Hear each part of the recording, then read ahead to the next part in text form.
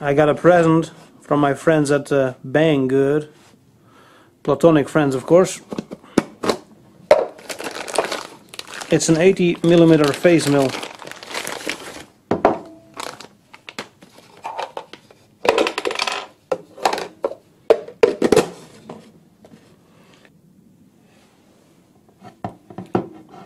And it takes 6 inserts. I also got an arbor for this. Banggood actually had to send me this twice because the bimbo at the local post office gave it to some random person and it never surfaced again. Lucky for me, I didn't pay for this. It's a free test sample. And it also came with a box full of inserts. Well, let me quickly assemble this, and then I will do some inspection. This looks straightforward, although I do wonder what these bolts or tabs on both sides of the arbor, what they are for.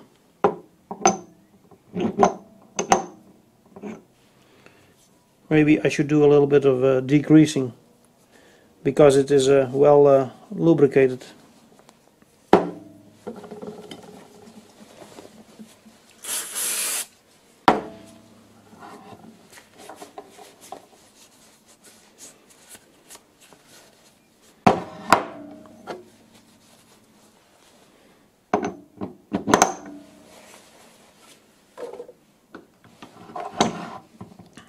It's a very thick washer.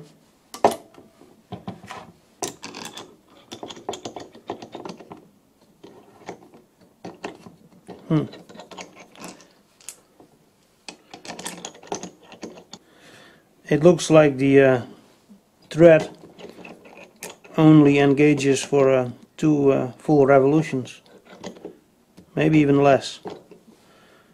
I don't like that. I'm going to search for a longer bolt.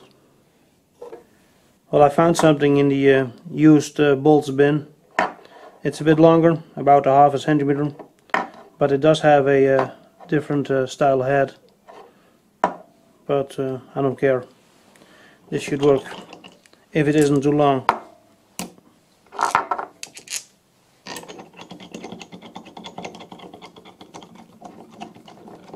That's better.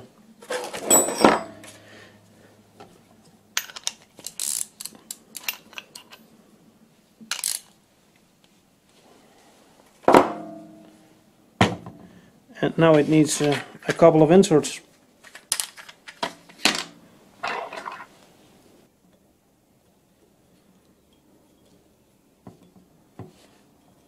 That's one. I don't think you guys need to see me put in 5 more of these. So I'm going to charge the camera because the battery light is starting to flash again. And I'm back. Back from doing a visual inspection, drinking some tea and recharging the camera battery. And I'll tell you, I found a flaw with this thing. And it's a serious one. I tighten up this insert screws harder than I'm used to for lathe cutters, just using the default screwdriver thingy. And after I couldn't get it any tighter, I used my crescent wrench and turned the screw another 10 degrees, more or less. Then I took the face mill and held it against the light and found air gaps behind this and that insert. And I think that's a serious problem. It will probably increase the chance of an insert breaking, and it might also affect the height of the insert, so they might not all be running on the same plane. But I will test this mill, and hopefully the effect won't be noticeable. I think this Looks a bit like one of those gigantic tunnel drilling machines. And that gave me an idea about doing a bit where some Lego men tunnel their way into a bank vault. But that's more the old Tony style, so I will leave that idea up to your imagination. And that's probably better anyway. You might know that I don't have a milling machine yet, so I will be playing with this face mill on my vintage lathe in much the same way as I've been playing with a fly cutter lately. Now fly cutting can be extremely slow, and I'm hoping this will perform a little better.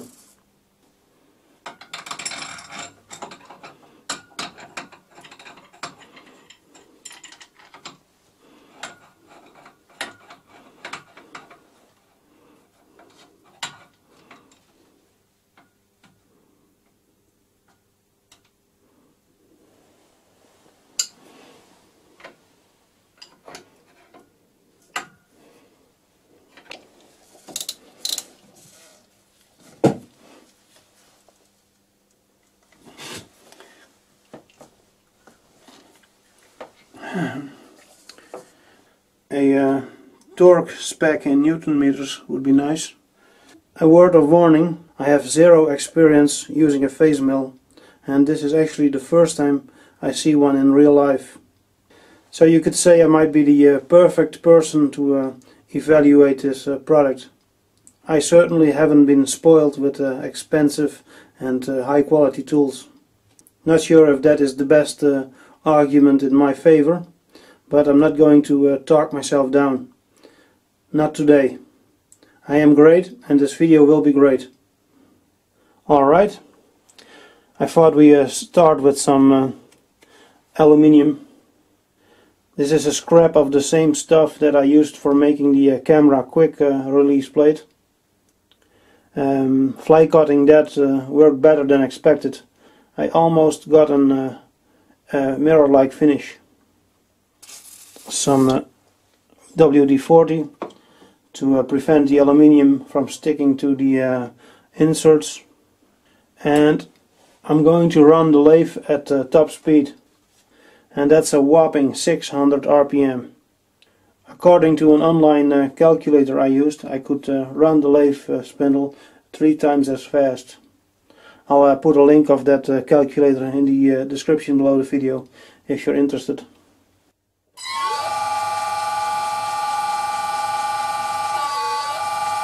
Here we go, top speed.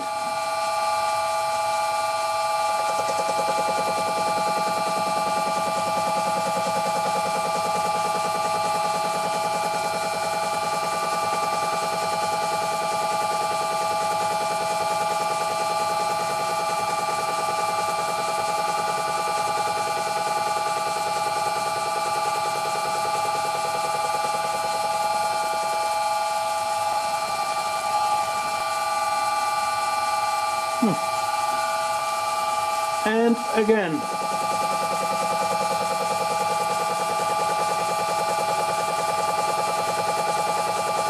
And this time I'll be turning the cross slide quicker.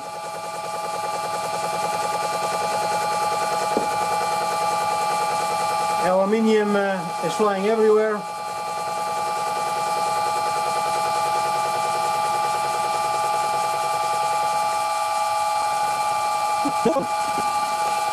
Let's take a really big cut.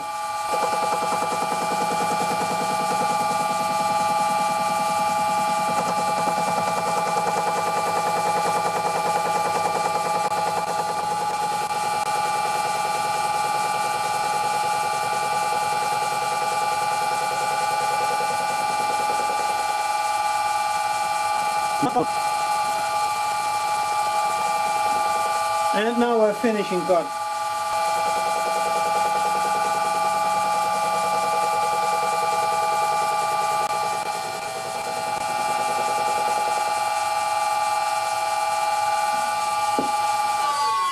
Alright, I'll admit that was pretty cool.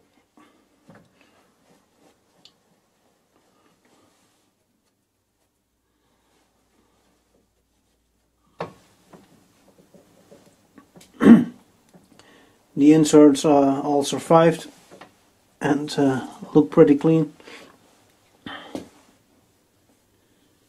Very smooth. I like it. I guess that was a success, and now I will have to move on to something a bit tougher. Some steel scraptonium. That looks and feels pretty good. It still isn't a mirror finish, but that could be due to actual play in my spindle bearings. That mostly goes away when the spindle gets a little warm. This is a small boring bar holder that I made for my blue Karger lathe a couple of videos ago. While drilling the holes for the set screws, I broke a drill and I shortened the holder. So let's try and clean this up. And of course this is made from the finest scraptonium scrap money can buy. I'm going to run the lathe at 400 Hz because that's the number the online calculator spat out.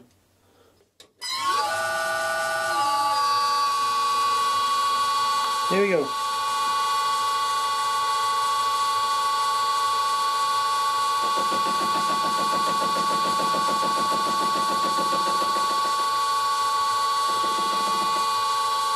It could probably use some lube, if I can find it.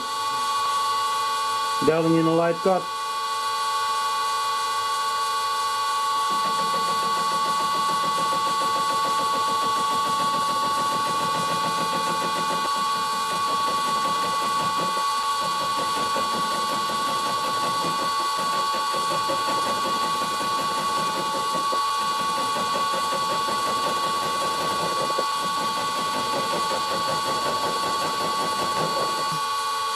A little deeper cut this time.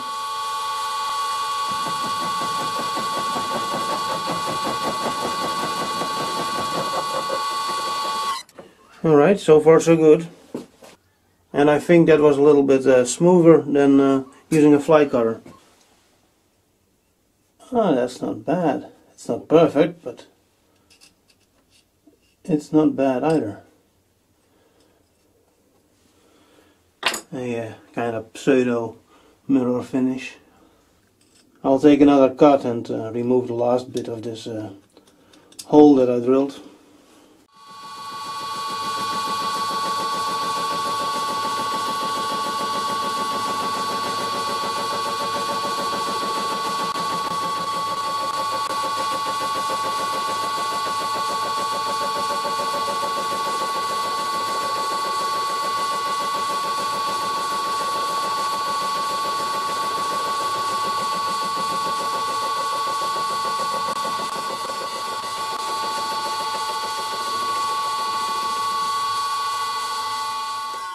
I think I got it all. Well, the hole, or what was left of the hole, that's gone, but the finish is definitely not as nice. Maybe that happened on the return cut. I will take one more very light pass, and after that I won't return the cross slide to the starting position.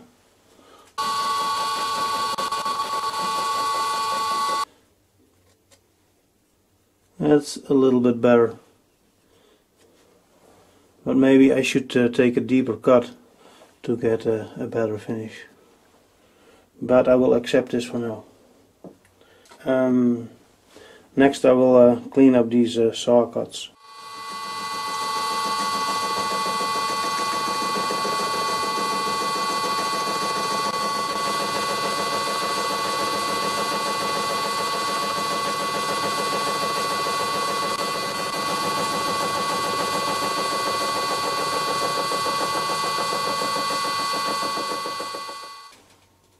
Look at that. Most of it gone in one pass. Let's take another cut and see if I can improve the surface finish a little bit more.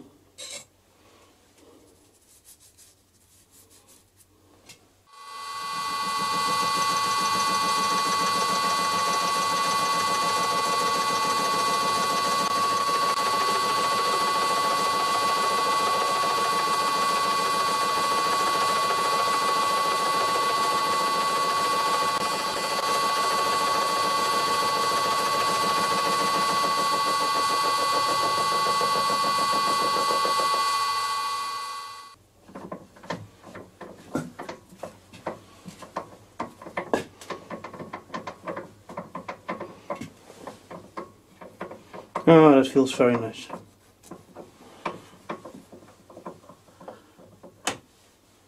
And now I got to do the other side.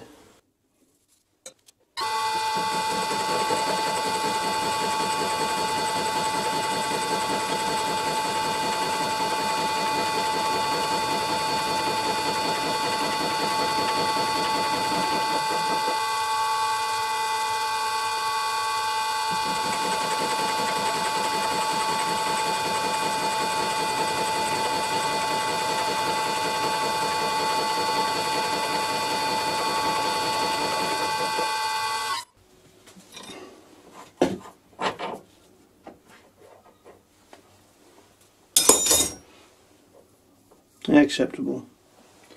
Is it perfect? No, certainly not.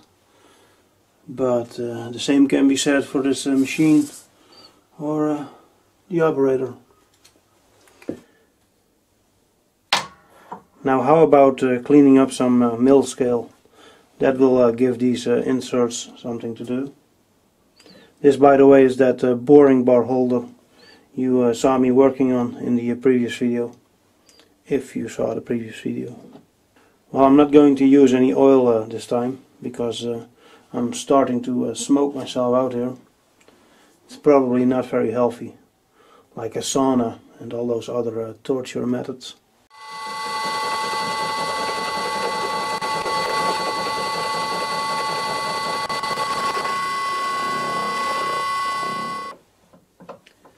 Check that out. That's pretty good. Better than that little boring bar. I think it's the depth of cut that has a rather big influence on the surface finish. I just set the workpiece, or the boring bar holder, to an angle of 45 degrees, and now I'm going to take a chunk of this corner to give the camera a better angle at the hole I'm boring out. And I guess that's all for you guys. So you better appreciate it.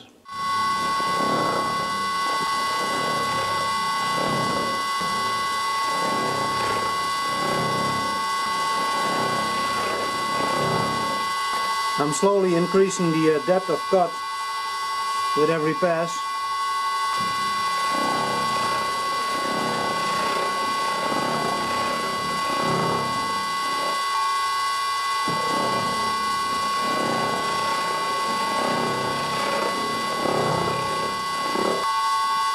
Next cut will be 3/4 of a millimeter deep.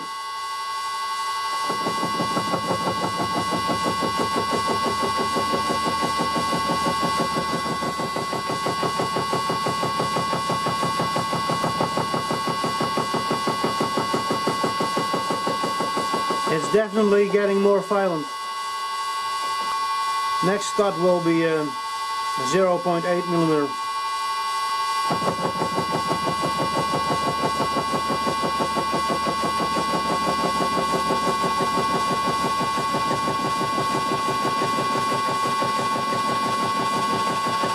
I'm not going to go any deeper because I can feel those hits in the ball handle. Next cut, 0.5 millimeter.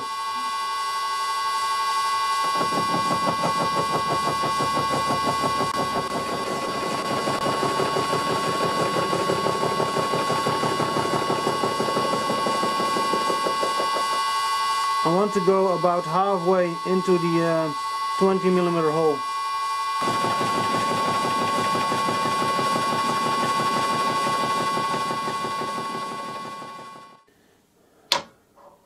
I've done some cleaning up, and this is how it looks now. I can probably get it a little bit better, but where's the point in that? I won't get a higher grade, and it will work fine just as it is.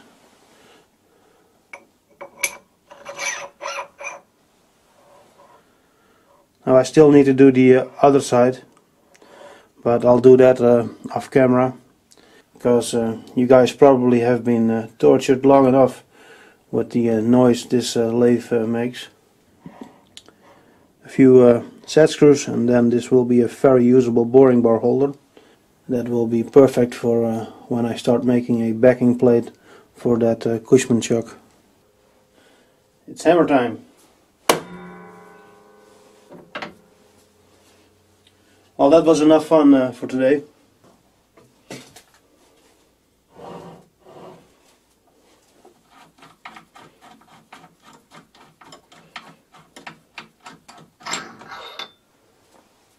Well, I'm done testing, and hopefully no one has gotten any permanent hearing damage.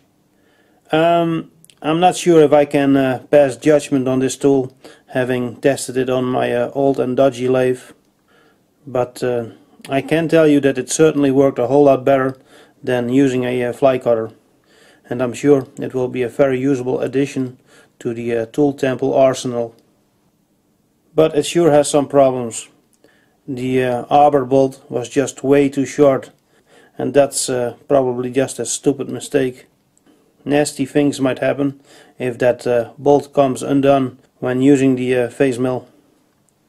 And the air gaps behind two of the inserts should not have been there. I'm actually a bit surprised I didn't break an insert, especially with all those interrupted cuts and tighter than tight insert screws. They must be some tough inserts, although I got the feeling that they were losing the edge near the end of testing. To be honest, I had much fun playing with this toy, so I won't be too critical about it, and I don't think I would be better served with a high-end expensive tool. But having said that, I wouldn't mind seeing this thing run on a known good milling machine. Maybe that'll happen one day, who knows. Well, that's it for me. Till next time.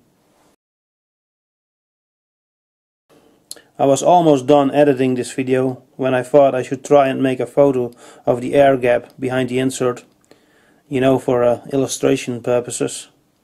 But the air gap is gone. Both of them are gone. The milling force must have knocked them into place. And that's what we call a happy ending in this business. And to the fanatical tool temple followers that just can't get enough of my amateur machining, enjoy the extra footage that I stuck to the end. It's nothing special, I just didn't want to throw it away.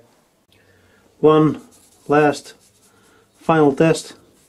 See if I can break one of those inserts that has an air gap behind them. This here is some of the toughest scraptonium you can find at the local scrapyard. I used this for the failed cross drilling jig that I made earlier this year, and I basically went through the same procedure with the fly cutter, and that took forever, really forever. And I'm sure this face mill will do the job a lot quicker. Hopefully it will stay in place. I cannot move the workpiece more towards me because there's not enough travel on the cross slide.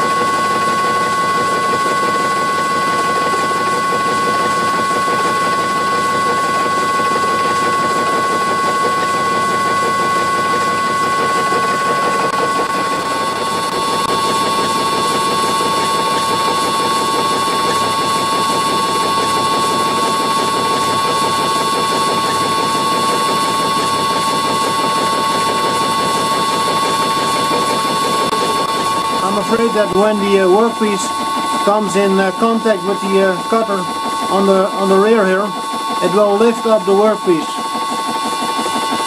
We'll see what happens.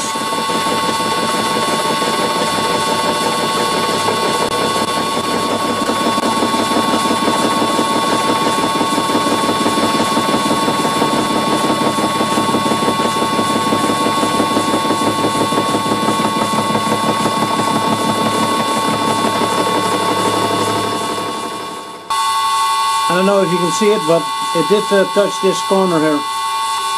One last final pass to try and improve the surface finish.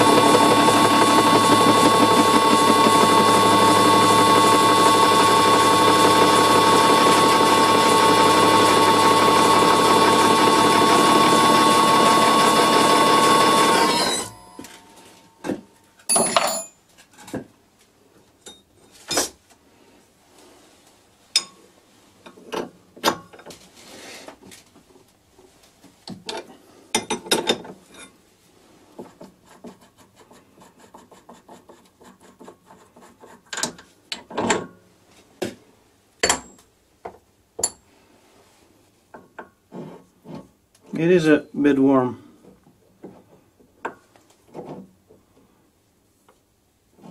There you can see that it also started cutting on the opposite side.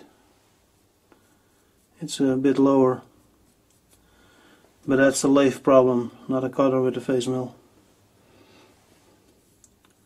Surface finish is, well, acceptable for my standards, but I get a feeling that those cutters might have had their best time. Well, that's it for me. To be continued. And I can now probably start remaking that cross drilling jig, or maybe try making some of those chuck wedges.